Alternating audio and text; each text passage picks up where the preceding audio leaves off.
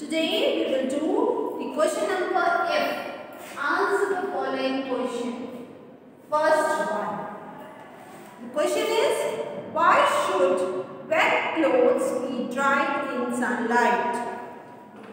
In the live class, I have given you answers, but I am again giving you in the video also. The first answer is dry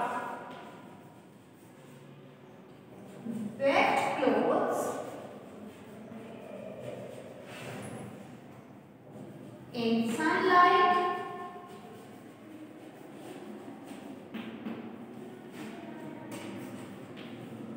because sunlight not only kills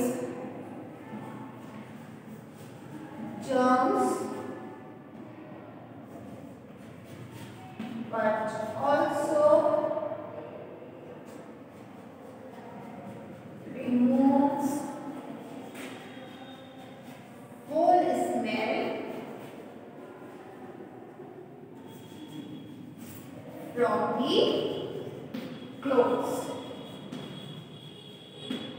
the clothes.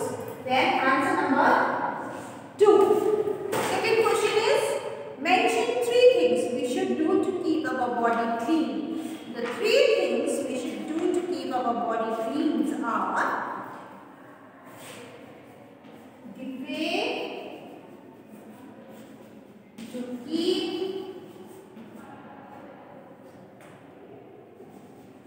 our body clean are, first, take bath regularly. Second, use clean towel.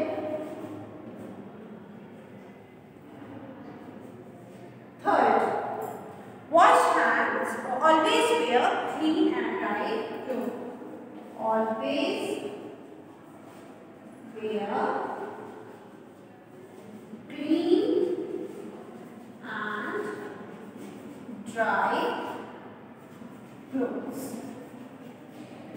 Okay, just write the answer in your copy neatly. The way to keep our body clean are: take bath regularly, use clean towel, always wear clean and dry clothes. Now question number 3. Question number 3. Why should we keep our surrounding clean? Dirty surrounding promotes the growth of germs that causes diseases. These germs, bacteria, fungi and other microorganisms grow quickly in dirty water, garbage and polluted environment. That is why we should keep our surrounding clean. Now, question number 4. Question 4. Mention any 2 ways by which we can check the spread of communicable diseases.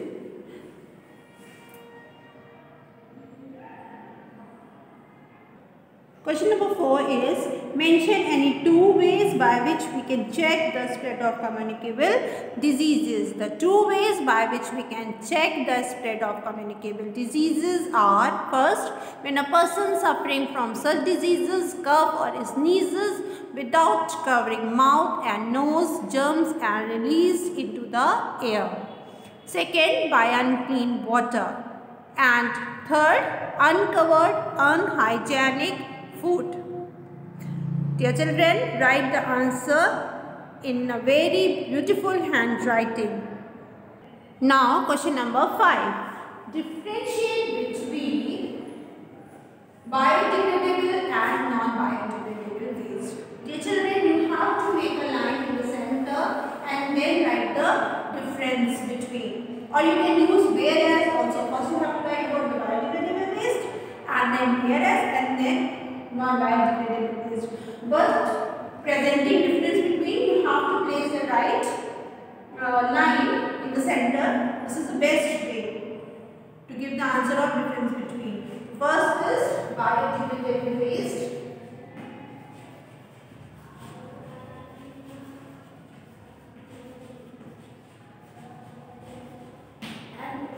Non-biodegradable waste.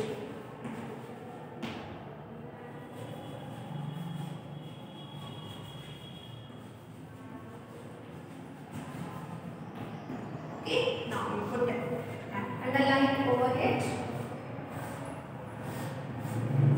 First point,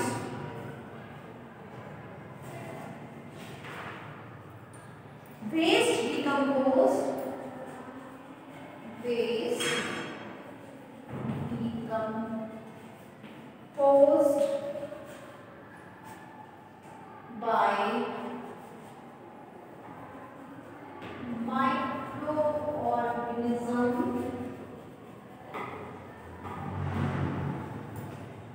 over a time period. Over a time period,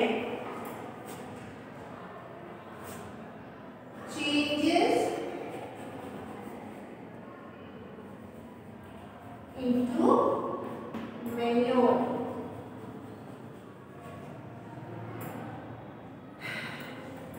And is called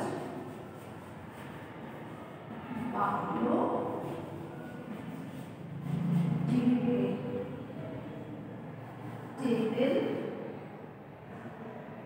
waste.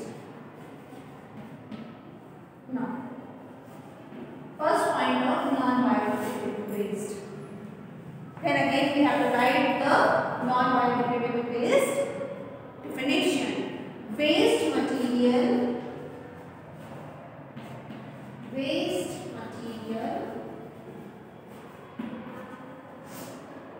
that do not decompose, do not get decomposed over a long period,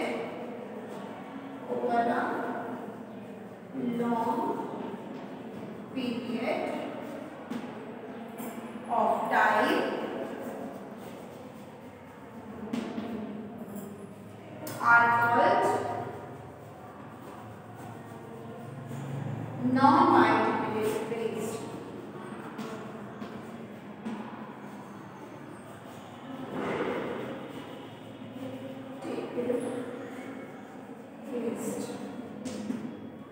Now, second point of this.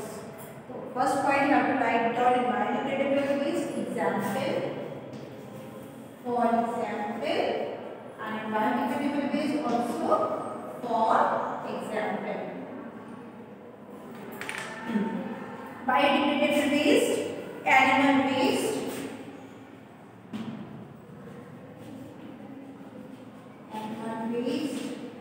then vegetable waste,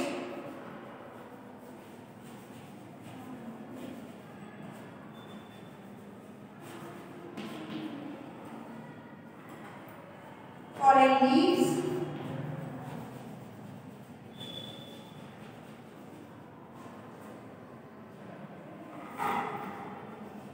peels of fruits and vegetables,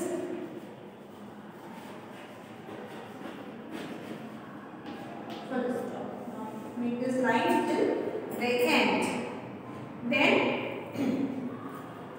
you can also add any other example which is given in your book.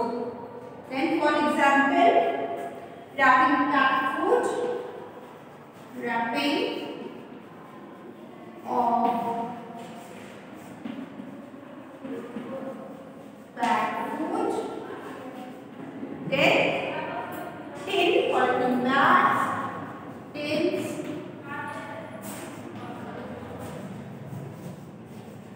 polythene bags, jars, and plastic bottles.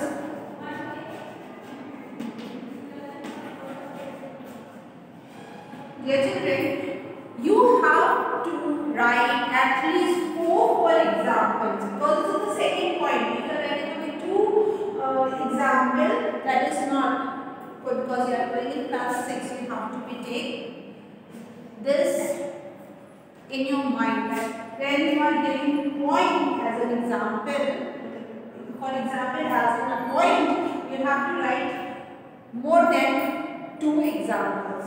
Okay? Now come to question number 6. Your 6th question is, explain the 3 R's of waste management. How can we follow them? So your answer number 6 is, the 3 R's of waste management are reduce, reuse and recycle. Reduce means not to use things more than you need. It also helps to conserve natural resources.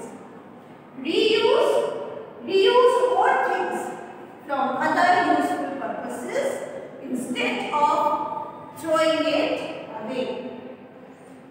Recycle means to prepare new usable items from old unused things. Now dear children, you have to complete your work in your class copy in lesson 12. There is no diagram. So that's all. Thank you students.